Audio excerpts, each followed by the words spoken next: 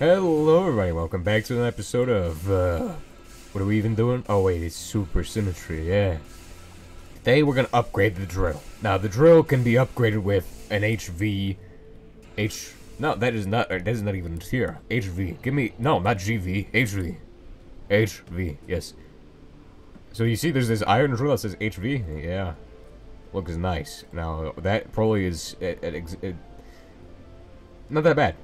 Actually, just easy. Wait, Energium Crystal? Ugh. How do you make that? Oh my, you can't even make it? Basically, lithium ion's the best, but then you got cadmium, and if you really want to be cheap, sodium. We are cheap, and we managed to get sodium, which is still really expensive, but not to the degree that the other stuff is. Now, as far as polyethylene goes, polytetrafluoroethylene, we have one more piece of polytetrafluoroethylene today than we did yesterday. It's exciting. So, components. We gotta go upstairs, grab stainless steel. The power unit costs 2 gears, 2 plates, so that's pretty cheap. It's just like 6 things right there. 1, 2, 1, 2. We gotta shove these guys through the machine. Wait, no. Take out those other 2. Don't need them. those go to this guy. 1, 2, 1, 2. Nice. And the screw is made by bolts, and the bolts are made by the saw. Well, actually, you could just do it in the cutting saw. So run a stainless steel ingot through the lathe. Now you run the stainless steel rod through the sawmill. Stainless steel bolts through the lathe.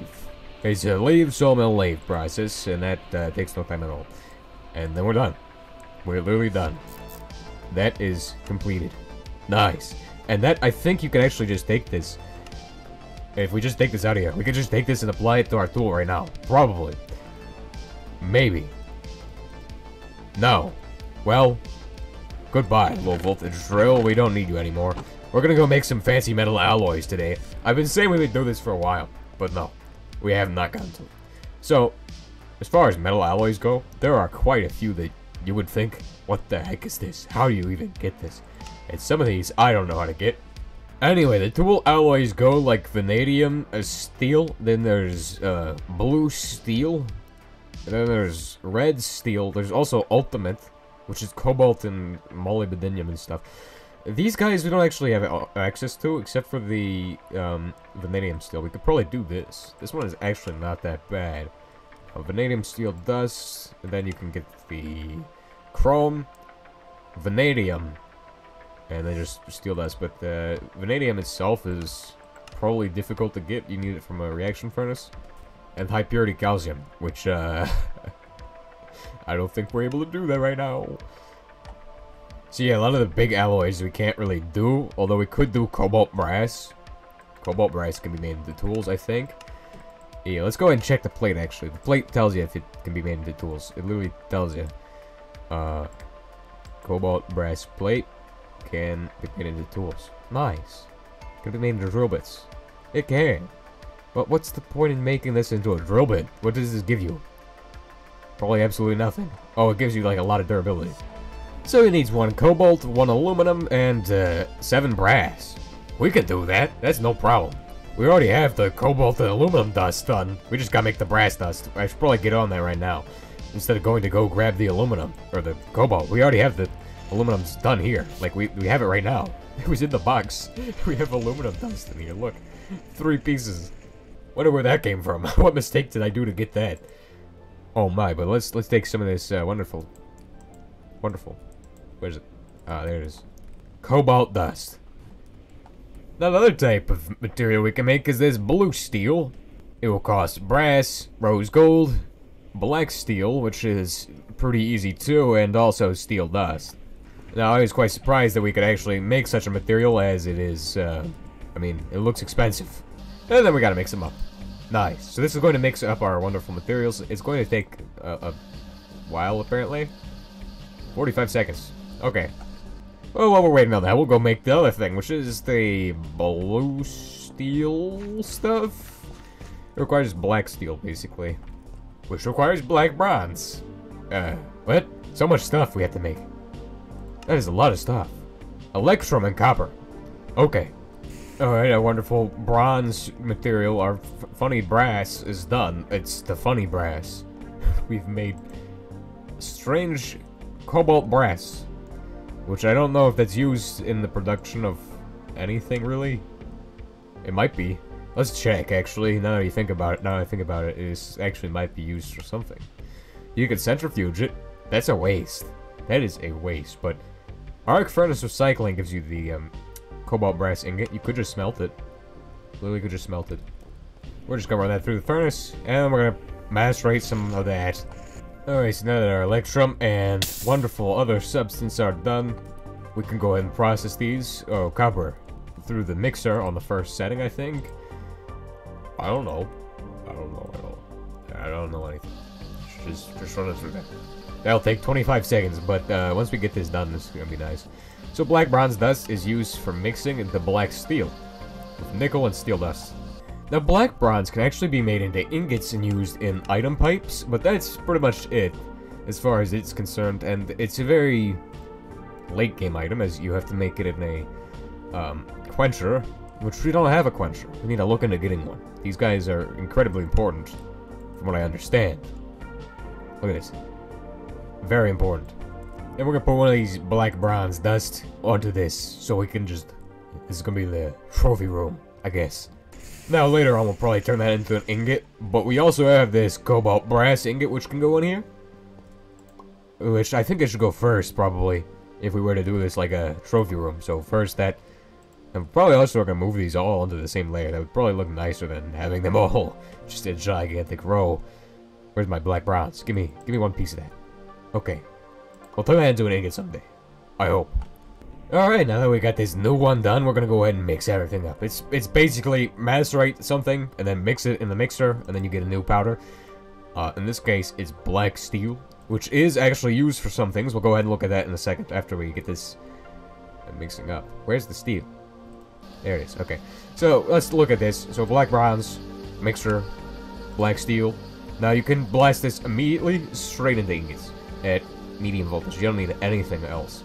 You could do it with nitrogen or... Yeah, I think just nitrogen. And it gives you it faster, but I don't care about that. Now, this is used in blue and red steel, so that's why you want this. We also need to do brass and then some other alloys. Yeah, so we're just gonna need 4 of those, steel, and then 2 brass ingots. Okay, so for this next part, we're going to need 4 gold and 2. I think it's 2. And I don't know if the ratio on this is right, but I think it's like, we're gonna need 8 gold and 2 copper, basically. Okay, so our black steel dust is done mixing, I think. We should go check upstairs, just real quick. We have 15 left. Nice. Well, I guess we can hold on to that in case we want to do this in the future. And that did give us 20 of the black steel. Now, we're going to process the rest of these through the blast furnace since we don't... Well, actually, we could just do 1. Then hold on to the rest. Well, we don't have the stuff to make them more. I was expecting to get less yield from this, but... Hey, that's nice. I should have checked. So I guess we run these 12 through this guy, and that should be fine.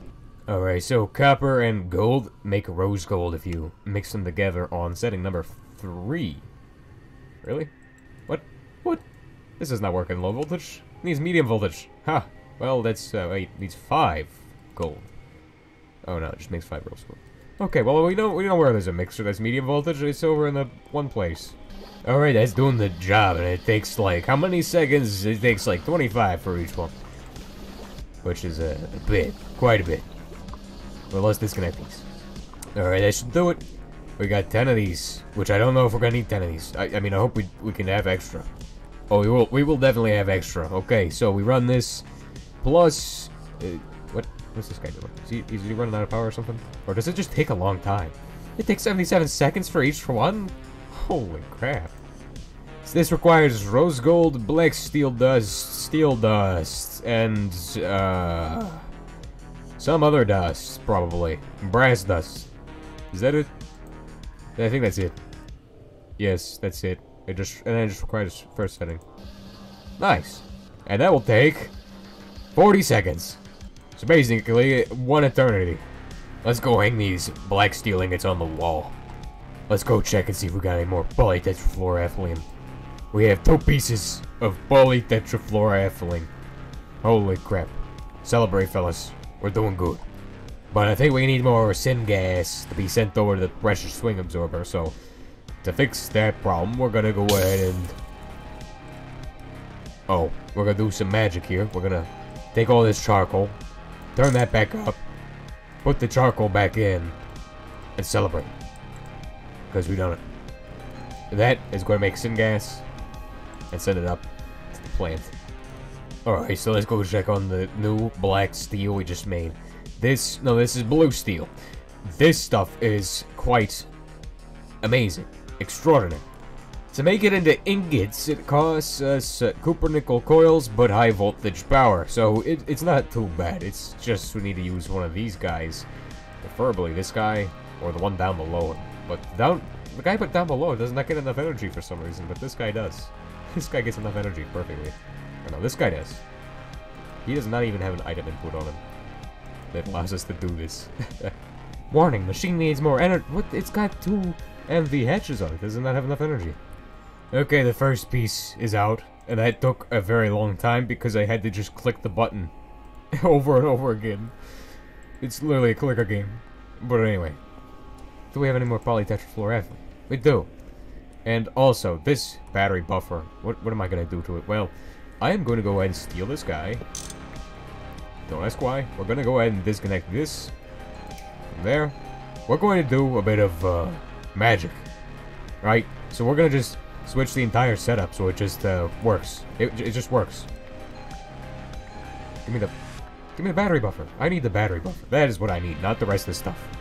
Alright, so now if I shove all of this into here, it should just work. Machine needs more energy. What? It's got enough energy. It's got like 16 amps of medium voltage right now. It does not have enough energy. What? Wait a second. Because that guy is not even connected, is it? No, it should be connected. Now it's got enough energy. It takes a lot of energy to run these guys. It takes 2 medium voltage battery buffers on 8 times to actually get this guy to run. He needs 16 medium voltage amps to run this? Now this rose gold stuff, this stuff can also be made into ingots and can be used in tools. It's significantly cheaper, but it does still cost, you have to run this through a medium voltage blast furnace. But it should take like 5 seconds in the high voltage one. Especially now that we got enough to extreme amounts of power. We have insane amounts of power here. Well, except these battery buffers are running out very quickly. And also, this guy is probably really wanting that energy from that battery buffer right now. So he can actually do his job, making fluorinated stuff. And we got a piece of rose gold too. But the rest of this rose gold needs to be processed in one of the guys that actually runs when he doesn't have 2 battery buffers. Because it's... doing it the other way is insane. Yeah, it just does not work. It is not very good. Now time for another part of today's episode that you all have probably been waiting for, where we're finally going to put together the drill using the blue steel. Now this drill is going to be high voltage, and it's going to replace this old stainless steel drill, which I've only ever had to replace. I don't even think I've had to replace the tip on it. So we'll see how good this blue steel is. And if it's any good, you all should probably make it then, I don't know. Maybe this is my experimentation. There's also red steel, but we cannot afford that. It's expensive. It costs stuff that I don't have, but I could totally get. How is it expensive if I could totally get this stuff? Alright, we're gonna just run that. Whoa. Okay. And this is the collection of very strange ingots we've created. We have, right here, we have rose gold, blue steel, black bronze, and cobalt brass. This guy, we need a quencher for to make an actual ingot, so... And also, we need better energy. But now it's time to make the blue steel drill bit. So, for these drills, they come in many varieties. Blue steel, and you can make a drill tip from it looks like. Yes. And it's just like this, just like the regular ones. Costs 4 steel. Now, this does not go on. I will not put him on there. But on this guy, we will put him. We will... What? I did all this work for what? Oh, wait. Where am I? Stupid, we gotta put it in here first. We gotta put it in there with wrench. Hammer. Hammer, wrench. Screwdriver? What? Wait, how does this work? Oh. Oh, okay. Like that. Nice. That's a blue steel drill for HV. 5,120 durability. That's better than the other one, which is like 3,000 durability or something. But I can't charge it there. I have to charge it at this place. It's gonna take 8 years. No, actually, it's only gonna take 7 seconds probably. But it's also probably eating all of our energy. Let's. Oh no, this guy isn't doing too good on energy production. The maintenance is fine. Alright, that's good, that's good. Let's go ahead and see if our stuff is done. Alright, so here's the HV drill with a blue steel tip. We're gonna take it over, not there. Oh, wait. Oh, what the heck is this? You can do a 5x5? I think that's an HV motor thing. Let's go to the anthracite vein. Oh wait, do we have any torches now? Okay, so as far as features go, this drill can do 5 layers, 5 rows and 5 columns. Now, you can configure this by hitting shift right click. It opens this menu. You can do 3, you can do 1. You could probably do more than that now. But it's insane that you can do a 5x5 in just one hit. And it basically means you could mine an entire chunk in like 5 seconds. How much damage does it do? Probably is not meant for damage, but eh. Okay, so as far as mining speed goes, this is able to mine fairly quickly, I would assume. Yep, just the same as regular though. It's not that fast. It's not that much faster. It's kind of hard to aim with it because you look at this block and it mines all the blocks up, whereas you'd expect it to be more like this block mines all the blocks beneath it, but no, it's weird. It's weird. It's hard to use. Let's try the layers mode, because I've never actually used that. It basically does what it says it does, so that's great. You could just mine entire veins in like 2 seconds. But the thing is that it doesn't actually use that much charge either. Dang, you could just mine like forever with this. And the blue steel has a very high durability. And that took me like 1 minute to do.